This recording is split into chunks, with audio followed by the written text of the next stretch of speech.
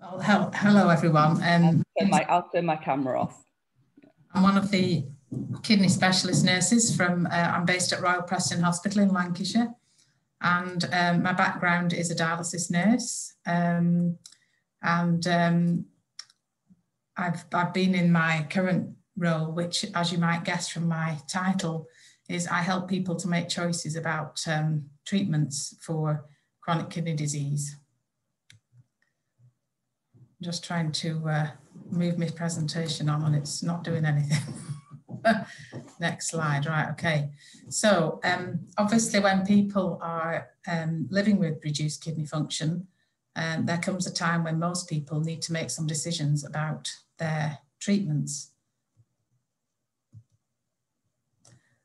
Generally, GPs don't refer people to see a hospital kidney specialist until your kidney function is less than 30%. But obviously there are a lot of people on the call today who may be taking tolvaptan, and you know, obviously they're under the supervision of a kidney specialist for at a much earlier stage than people who have chronic kidney disease. And obviously there are hundreds of different reasons why people's kidneys don't work as well as we'd like them to. I just want to say as well, I often say this to people when I first meet them, that most people don't need to start dialysis until their kidney function is between 5 and 10%. And I have seen people who've lived with very low kidney function, 5 to 6%, for a number of years sometimes, without dialysis, because their quality of life is such that they don't feel the need to start dialysis. And, you know, some people can live very well with few symptoms, even if their kidney function is very low. But obviously everyone is different. Judging from the questions I've seen on the call so far, there's a lot of people with a massive amount of knowledge about their condition, which is wonderful. But I'm pitching this, if I'm pitching this too simply, I apologise. But I just thought that there might be some people on the call who are very new to this, and jargon is sometimes a foreign language to some people. So GFR is glomerular filtration rate, and we usually say that it's a fancy way of saying percentage kidney function. And a lot of people wonder, you know, what GFR means, and you know, that's the first thing I tell them. And then I've got all these blood test results and I really don't know, should I be worried? So it can be a minefield, and some people want to know lots of things, other people don't want to know anything.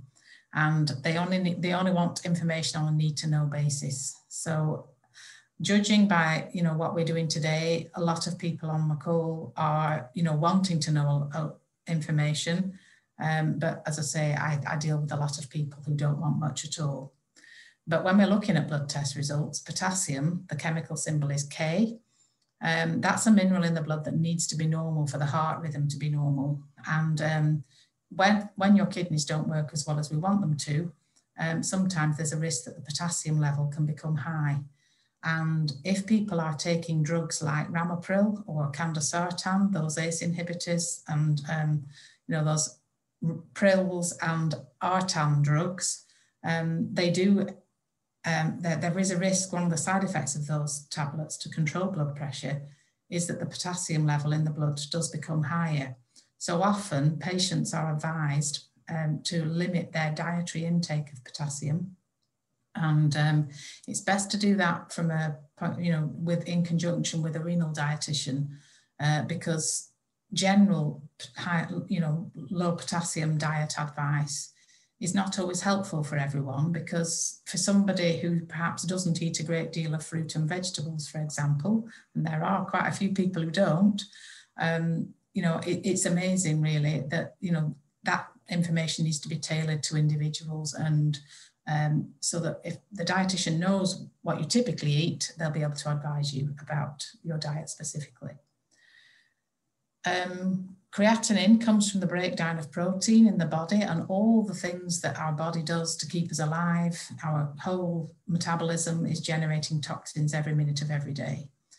And the higher the creatinine, the lower the GFR. So the higher the creatinine, this toxin in the blood, the lower the percentage kidney function. And creatinine, the top level is about 120. That's usually for men. It's a bit slightly higher in men because they have a bit more muscle usually than women. And elite athletes can look like they've got a bit of kidney disease because their creatinines are so high, and that's usually because they have massive amounts of muscle. And if they're doing hard training and elite training, it's not unusual to see, you know, they've got normal kidney function, but judging from their blood tests, if they were having them, it'd look like perhaps they didn't have quite normal kidney function. The other thing that we look for in blood test results at an early stage is the hemoglobin, which is a basic measurement of red blood cells. And when people's kidneys don't work as well, lots of people know that the kidneys clean the blood and get rid of fluid. They're not always so aware that the kidneys have a massive role to play in keeping us from being anemic. And when kidneys start to fail and get worse, anemia is usually a big problem. Again, the normal range varies. In fact, I couldn't tell you off the top of my head accurately what it is for women and what it's a little bit lower. But as kidney specialists, their aim is to keep the red blood cell count between 100 and 120. And if yours is higher than 120 without any treatment, that's absolutely fine. But when you're on treatment for anemia, then we usually begin that when the red blood cell count, the hemoglobin, is below 100. But if it's, you know, and our aim once you're on treatment is to keep it between 100 and 120. Because if we try and put it up to, say, 140, which is normal range for men with normal kidney function, we risk losing control of blood pressure, which is obviously not what we want to do. And that puts people at increased risk of stroke and things like that, which is obviously not what we're into at all.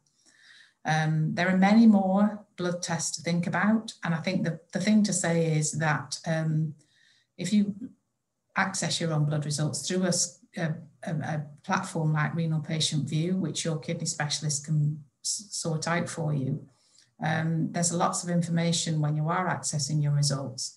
And I think the more you start to look at your results and look at the trend of your blood test results, that often helps to understand your own results better, and obviously helps you to be better informed about your kidney function then. So moving on to symptoms, obviously these have been discussed a little bit already with, you know, by Dr. Power. And tiredness is a massive thing that a lot of people who are coming to see somebody like myself would talk about. And I think he talked about it very well when he said that people have this tendency to nod off, especially in the afternoons. A lot of people I talk to who are working full-time, balancing, you know, full-time work with families, often elderly parents and, you know, children living at home. You know, having a, you know, being tired is obviously a massive problem, and possibly, you know, they become more dependent on a partner giving them support for things. People who live alone, you know, obviously increased tiredness, low energy levels, who haven't got any immediate social support. It's much more of a problem than it is for people who perhaps live with somebody who's very supportive. There's also a degree of ignorance really on the part of people whose kidney function is normal, because they find it extremely hard to understand how bad some people feel some days, but they don't actually look ill. Well, you don't look well, you know, you don't look so ill. So, you know, and there's sometimes a lot of tension within the family because of just a lack of awareness, really. When people's kidney function gets below 20, that's when we usually start to see symptoms, but mainly the symptoms that are on this slide now become more of a problem on a regular basis, and perhaps people are sort of like identify with 2 or 3 of them when their kidney function goes below 15%. And obviously there's some quite awful ones there really. We have some people who really struggle with sickness, you know, they feel nauseated. A lot of people, a lot of women say that they feel like they did if they suffered with morning sickness during pregnancy. We often have a lot of people who say, I can't face food till about 2 o'clock in the afternoon, and then I can eat normally. And they're able to maintain their weight. But if you're having lots of problems with nausea and vomiting, and obviously from this audience, with people with polycystic kidneys, if they are struggling with, you know, very large cysts and very large kidneys and cysts in the liver that are causing the types of symptoms that Dr. Power talked about, you know, then obviously that's different to the nausea and vomiting that I'm talking about here in terms of what we call uremic symptoms, where the urea and the creatinine is starting to get high because the kidneys aren't filtering them out. Itching can be an awful problem for some people, and some people get absolutely driven mad by really awful itching when the toxins get higher. Sometimes sorting out things like phosphate, which I didn't talk about in my previous slide, sometimes phosphate being high can cause very bad itching. And a lot of people do report reduced urine output, which obviously is higher up the slide that I missed on before. But a lot of people with polycystic kidneys don't tend to lose the ability to pass urine. They still produce urine and don't tend to need as much in the way of fluid restrictions, because if you don't pass a lot of urine, and some people don't, they obviously have to restrict how much fluid do they drink in a day, which can be very difficult, because when you've got altered blood chemistry, because the toxins are higher, you feel more thirsty than people who have normal kidney function. And, you know, it is extremely difficult to limit your fluid when you're feeling very thirsty. And what Dr. Anand was talking about in the previous slide about the salt, you know, we always say if you're on a fluid restriction, you'll never ever control your thirst if you're packing salt into your diet. So that's another reason not to have too much salt. And sometimes people start feeling a bit short of breath because of fluid retention in the lungs, if they're not passing as much urine. And they also start feeling short of breath, sometimes because of anemia, but also sometimes because the acidity levels in the blood start to become higher. And that's on a blood test called bicarbonate. And when the bicarbonate level in the blood falls to about below 20, we ask people to take sodium bicarbonate capsules to increase the level of bicarbonate in the blood, which is an alkali, which neutralizes to some degree the acidity that's produced because the kidneys aren't working very well. And that does help with the breathlessness, but sodium bicarbonate is baking powder, and it can cause people to have a lot of flatulence.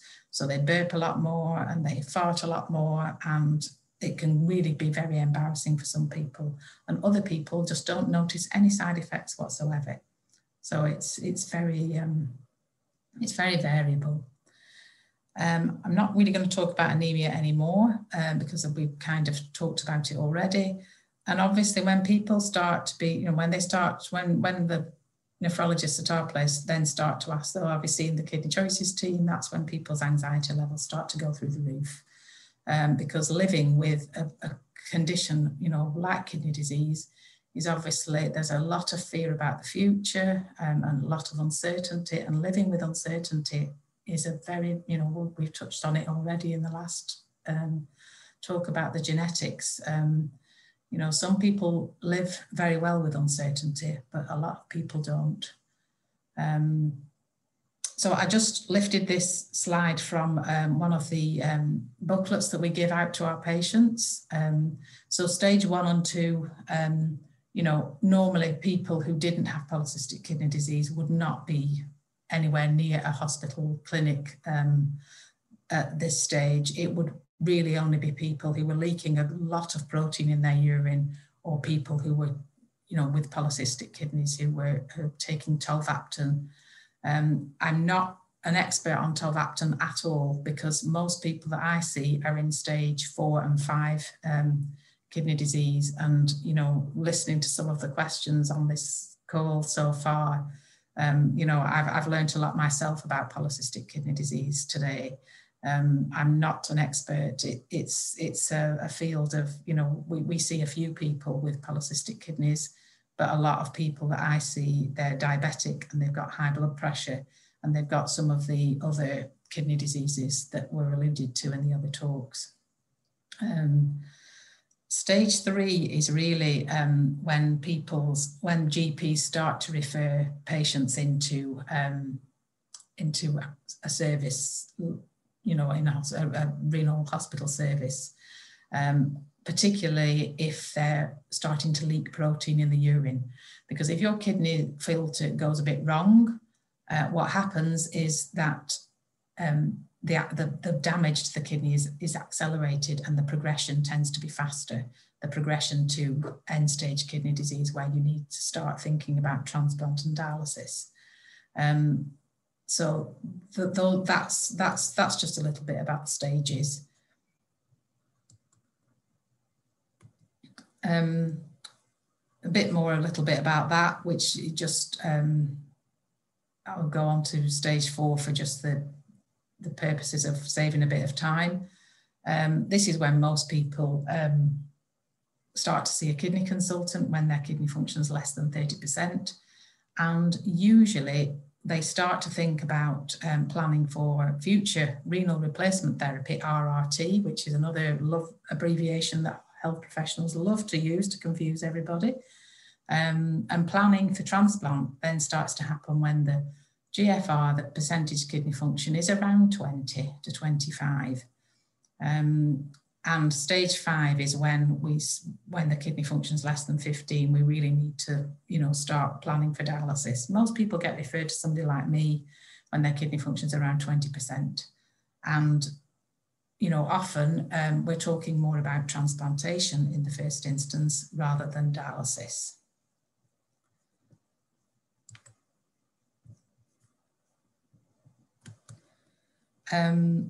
So obviously, if your kidney function is pretty reasonable, we'd be looking at a yearly blood test as a minimum to check your kidney function, the GFR, and a urine test to determine whether you leak protein in the urine, and albumin to assess for albumin-creatinine ratio.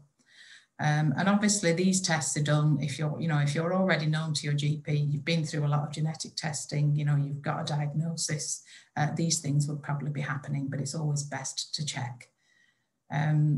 Urine dipsticks that we do in hospitals are not an accurate measurement of protein leak at all. And, you know, some people leak a lot of protein in the urine, and you can usually see that by the urine looks frothy, like a head of beer in the loo. Some people don't even look down the loo when they wee. So, you know, it just, everybody's different. And obviously if you've been taking tolvaptan for a long time, you're probably known to a kidney specialist far earlier than if you're, if you've not been doing that. And as Dr. Power talked about, the control of blood pressure is so important. We say that the Renal Association says that blood pressure should be no higher than 140/90, and that is for people who are, that's all-time blood pressure. That's for people who are older, who have diabetes, who have heart disease, who have lung disease. You know, for your audience, we'd be talking much lower. And like Dr. Power said, 120/75 or 130/80 is definitely what we should be aiming for. And the blood pressure medication for people with polycystic kidneys would be introduced much earlier than it would be for somebody who was older with diabetes and some degree of heart problems and circulatory problems.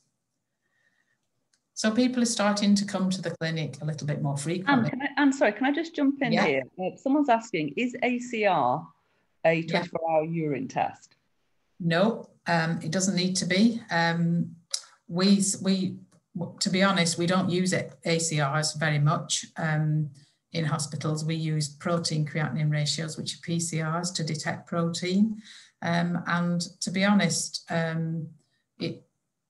ACR by hospital doctors is not done much because they're more interested in the PCRs. Now, don't ask me what the difference is, but we tend to look at PCRs in hospital. There are some 24-hour tests that are more accurate, but usually an ACR can just be done off one sample, as far as I know.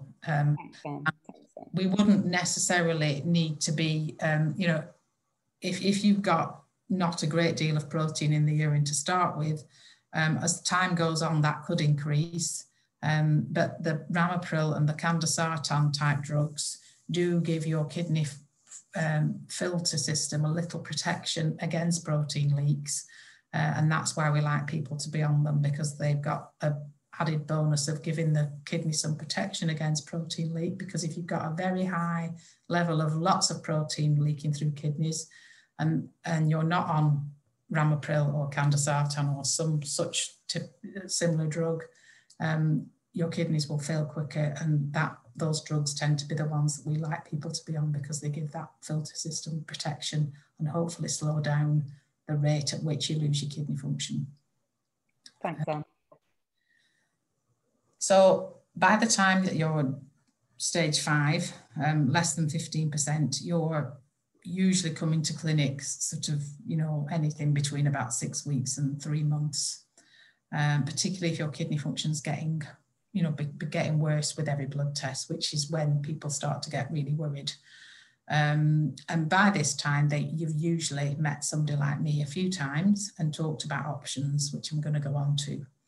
And obviously, when you've got polycystic kidneys and perhaps you have a lot of pain and you're found to have a urine infection or a kidney infection because one of the cysts has become infected, or you've got obvious blood in the urine and lots of pain, and you know one of the cysts has burst, any time around that you have your blood test done, you could almost guarantee that your kidney function bloods would look worse. Because any kind of infection, even a common cold or something like that, you know, if you have your blood test done and you're full of a cold, again, you can see, we see sometimes a 5% difference in GFR, you know, 5 mil difference in GFR. So if your baseline GFR is 20, you know, and you have a cold, you know, it could go down to 15, and then people start panicking. But once they get over the cold, sometimes the kidney function stays a little bit less, but often it jumps back to baseline again, you know, panic over. And by this stage, you are more likely to be on medication for blood pressure. You're also likely to be on a statin to cut cardiovascular risk. And you might need to start anemia treatment, which might be an infusion of iron. Some people do take iron tablets, but often people don't tolerate them well. They cause horrible bouts of constipation, diarrhea, stomach cramps. And giving iron as a drip, which is an infusion given over half an hour the first time and about 15 minutes subsequent times. It's a quick appointment, and you probably wouldn't need more than a couple of those a year. If you've had iron and we've given you plenty of iron, topped your iron levels up in your body, kidneys make a hormone that tell the bone marrow in the thigh bone to make red blood cells. And if you've got loads of iron and there's enough kidney function left that the kidneys are still able to do that, then brilliant. But if you're needing EPO treatment, which is RNS, usually erythropoietin, which is the hormone that healthy kidneys make, that's usually given as an injection under the skin on a fortnightly to monthly basis. And then obviously we'll be talking about transplants. Can be from a live donor or a deceased donor. And obviously trying to talk about dialysis options if it's not looking likely that you can have a live donor. And obviously, you know, we know people with polycystic kidneys whose whole families are known to our renal service. And for them, often, you know, their possibilities of a live donor are less because other members of their family also suffer from the same condition. And obviously anxiety levels can start to be very high. And just sorry to jump in, I think you may have missed stage 4. Right, okay. There's quite a few people here demanding stage 4. Yeah, okay. I mean, stage 4 is you're usually going to see a kidney consultant, which is, and you know, the blood pressure control would be crucial. You probably wouldn't need much in the way of anemia treatment unless, of course, you've suffered a big blood loss from, say, a burst cyst or something like that. And, you know, for people who are going to, you know, at some point need renal replacement therapy, which is transplant and dialysis, we don't normally give people any blood transfusions or anything like that if they were to lose a lot of blood, which, you know, isn't common, but, you know, isn't, you know, beyond the realms of possibility. You know, if you do suffer a lot with pain and burst cysts and have hospital admissions through that, you know, always discuss with your doctors about transfusions, because the more transfusions you have, the more antibodies you make, and then transplant in the future may become a little bit more challenging. But on the other hand, if you've had a devastating bleed from a cyst and lost a lot of blood, you need, you know, sometimes you do need a blood transfusion very quickly. But stage 4, you're generally coming to clinic possibly once every 3 or 4 months. Your blood pressure is, you know, hopefully being well controlled with medication. Some people don't need medication. Some people have no problem with their blood pressure. But obviously, with blood pressure, we've talked about, you know, monitoring at home and things like that. A lot of people, I wouldn't say need to do it every day. I would say that if, you know, once a week, once a couple of times a month, particularly if you're not taking any medication, I would only do it that, you know, as frequently as once a week or once a month, a couple of times a month, because you can get a bit hung up about blood pressure, and sometimes that makes things worse. And again, the advice that Dr. Anand gave about, you know, maintaining a healthy weight, or the, you know, the balanced diet, the low salt, you know, exercise, you know, regular walks, things like that. Those are the sort of things that we'd be recommending at that stage. And as I say, you probably only be seeing your hospital consultant probably every 3 or 4 months. And you don't need to have loads of blood tests either. A lot of GPs start doing blood tests every month, and you think, well, that's if your kidney function is dropping, you know, and say like it starts at 20 and then next test it's 15 and then it's 10, obviously you would need more frequent blood tests.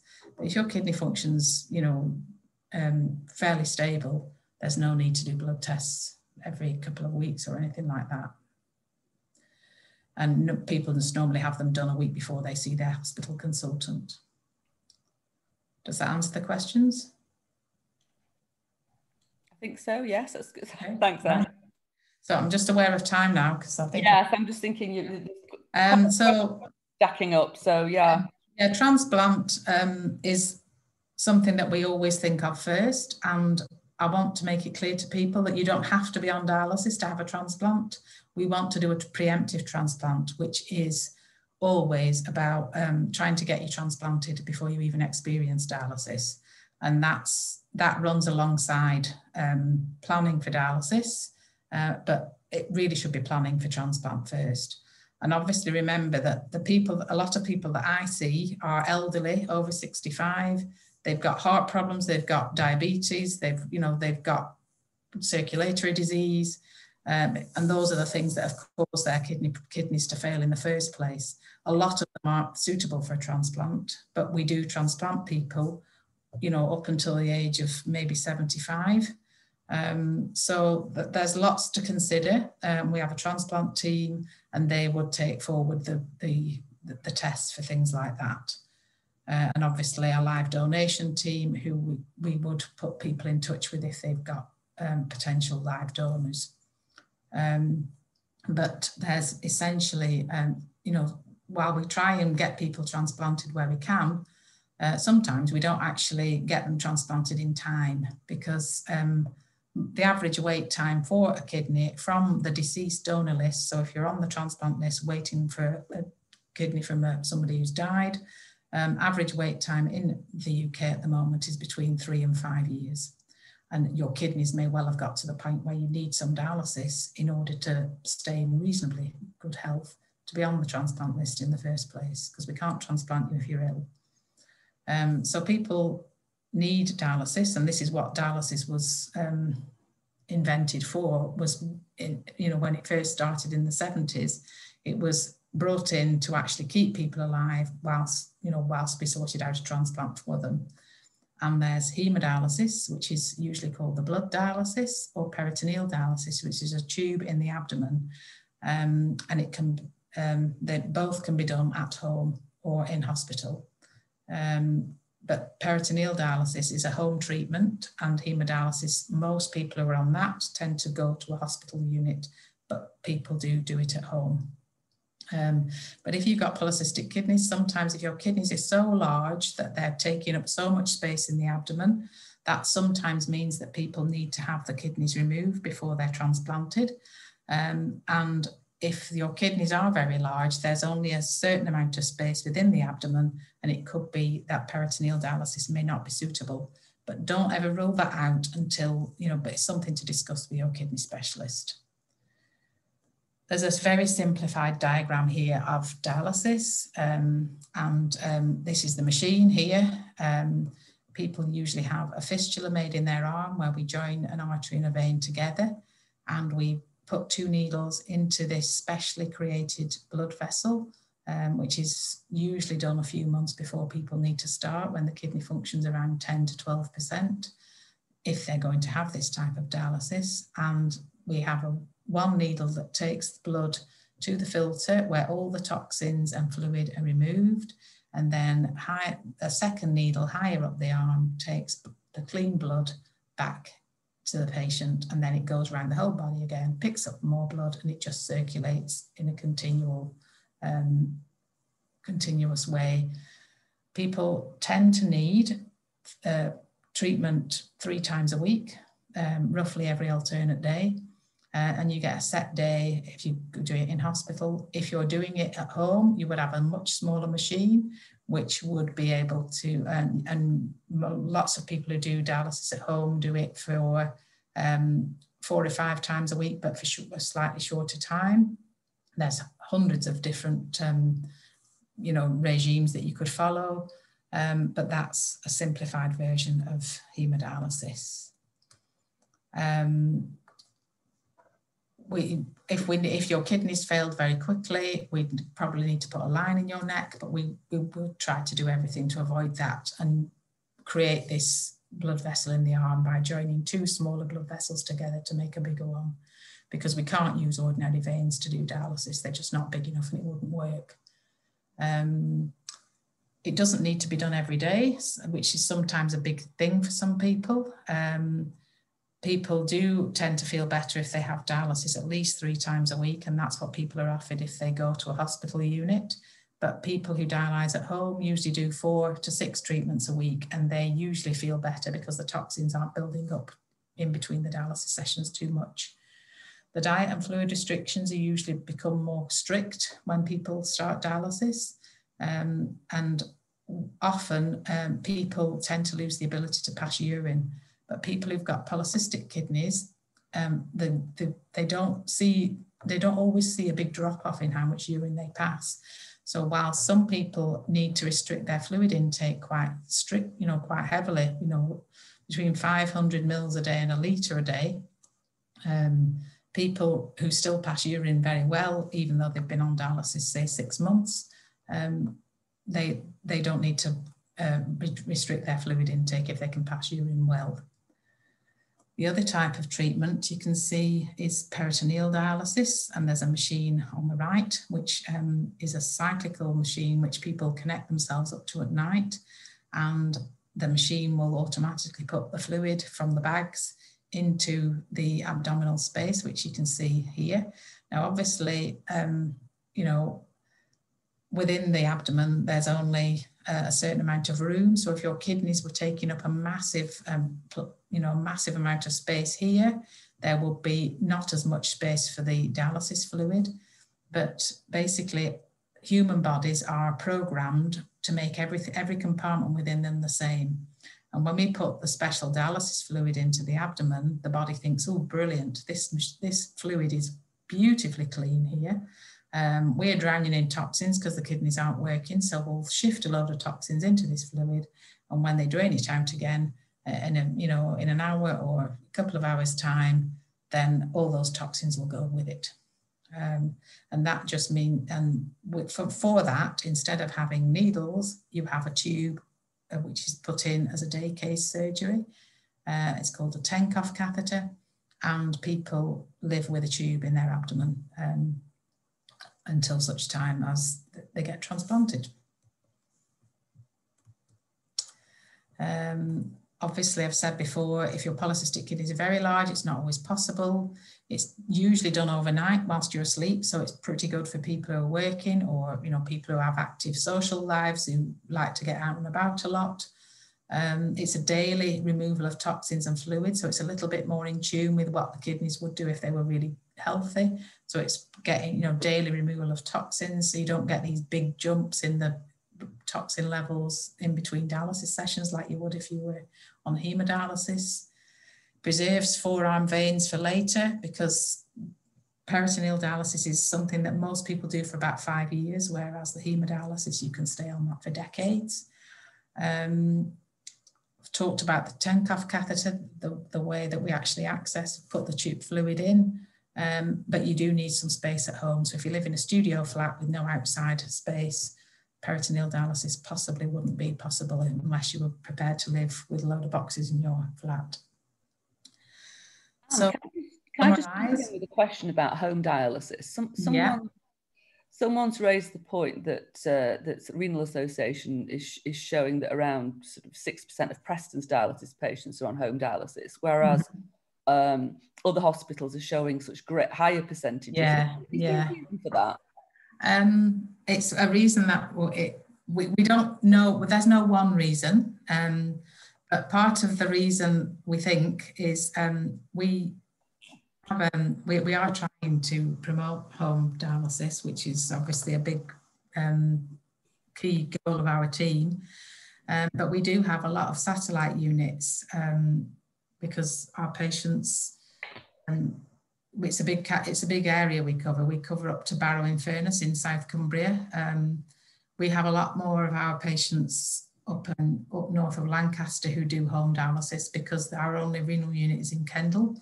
And if you live in Barrow, you've got to travel to Kendal. Now we are hoping to build a unit in Ulverston, which cuts the journey times by about half.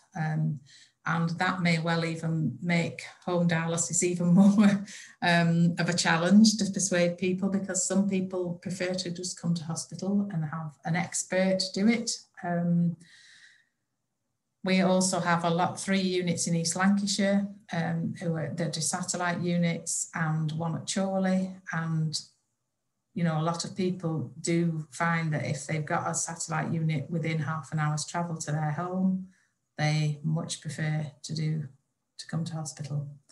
Even though, ask any health professional who's involved in renal, and look at the survival times and quality of life.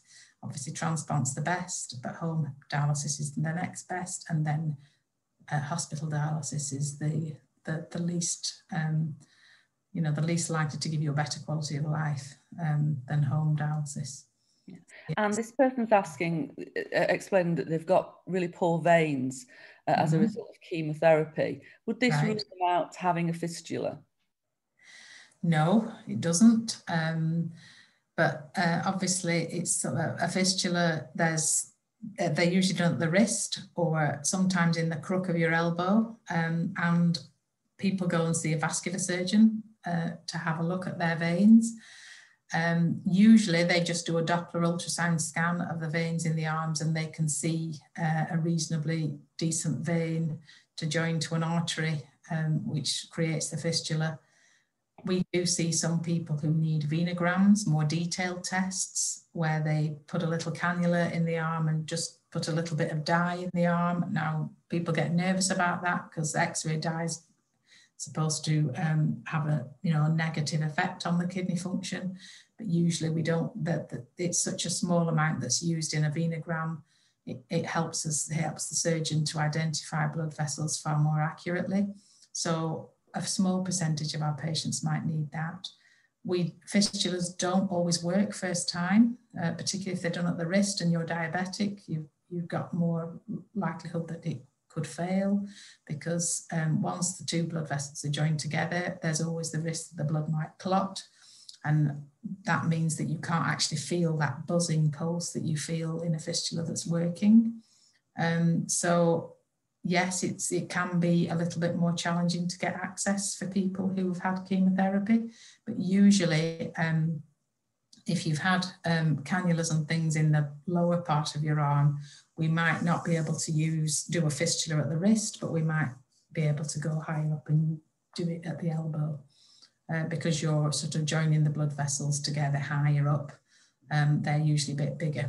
So it could just mean that they need a fistula called a brachial fistula above the elbow. Does that answer the question? Yeah, thanks, Anne. Yeah, we're sort of very short time now, and yeah. I mean, basically, we've gone through all this sort of stuff really, but it's about knowing what your blood tests mean, keeping up with patient view, keeping your appointments, you know, just to say that social media is brilliant for finding out information, but sometimes it can also increase your anxiety. So use it sparingly sometimes. And obviously, the most reliable sources of information are things like the PKD Charity, you know, kidney care website. That CKD health check's a really good booklet. If you're coming at it from a, you know, you don't really know much about medical jargon. And remember, you know, loads of people react differently to medications. You know, ibuprofen, I wouldn't ever use that. If you've got reduced kidney function, it's absolute poison for fragile kidneys. You know, you don't want to be taking ibuprofen or naproxen if you're having a flare-up of your kidney pain related to cysts. You need something different, because those really will affect your kidneys. They're very toxic to kidneys. And if your kidneys are already struggling, you don't want to give them more to do. And talk to your specialist, talk to your nurse. They can put people in touch with you. You know, you can put you in touch with people who've already been through things like dialysis or transplant, or maybe they're just a bit further down their treatment journey than you are. And talking to somebody else who's been through similar circumstances can be a massive help. And most renal units have clinical psychologists to talk about coping strategies. And, you know, there's lots and lots of help available. You just need to ask. And if you're struggling with side effects of a medication, don't just stop taking it. There's usually something else that'll work as well and not give you the side effects. So just don't sort of say, oh, well, I've stopped taking that weeks ago because it was making me feel rubbish. You know, stop it and then and tell us that you've stopped it, and we can usually find something else. So that's it really. Thanks, Anne. There's a few questions. Someone's asking, how long can you stay on dialysis? Not per session, but over a period of time. You know, for example, that if a transplant.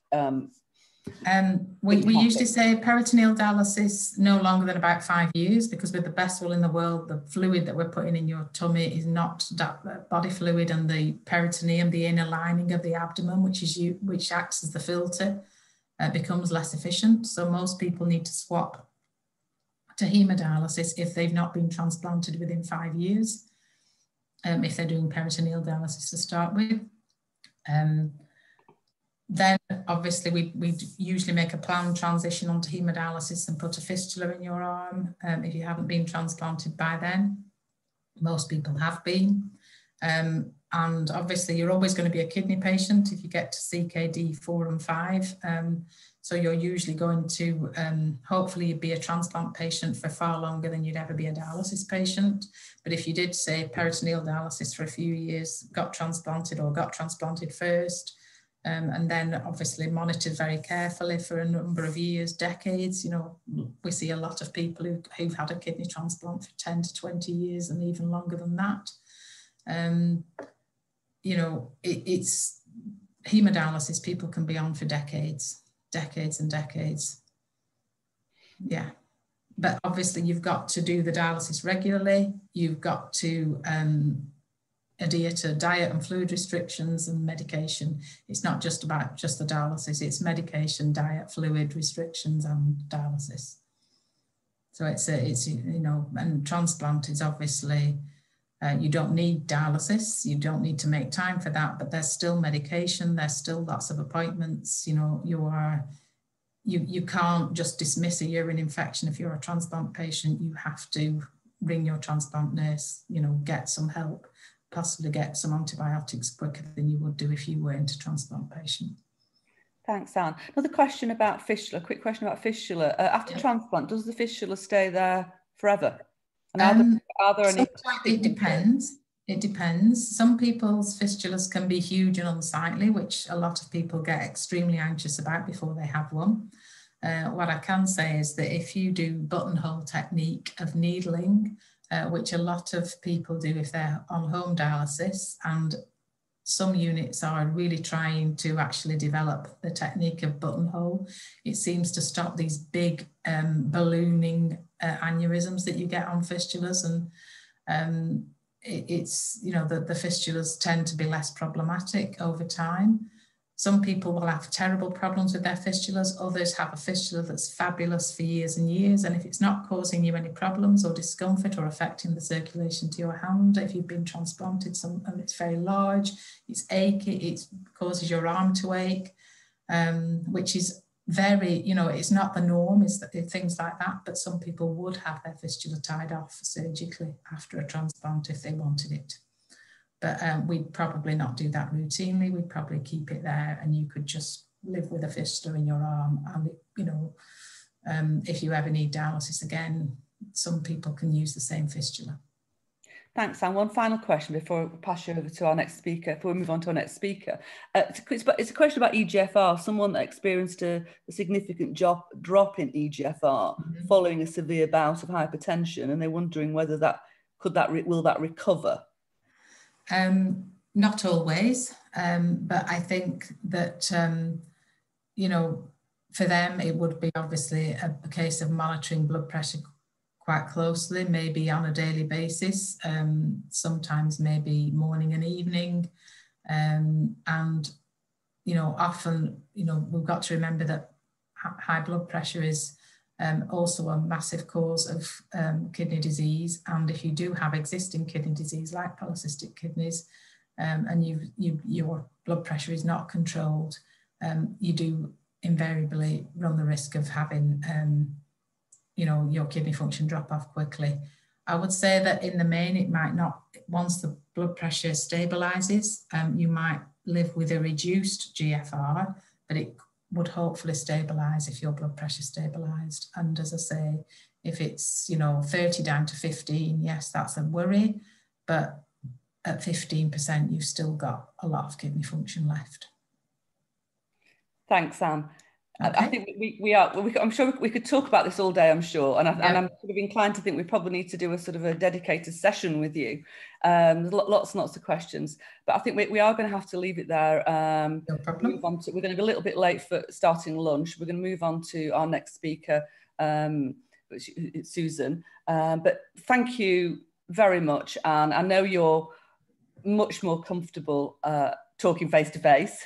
Yes. So thanks for coming out your comfort zone and for giving up so much time to talking today. And we'll talk to you again soon. And to the audience, if there are questions that we haven't answered today, I know it's difficult for us to get through them all, please send your questions to info@pkdcharity.org.uk. And we will do our absolute very best to come back to you. We can always get back in touch with Anne. I'm sure she'd be happy to answer those questions. If you are on the call from a Lancashire Teaching Hospitals patient, then feel free to get in touch with me. Thank you very much, Anne. Thank you. Okay. All right. Take care. Super. Bye.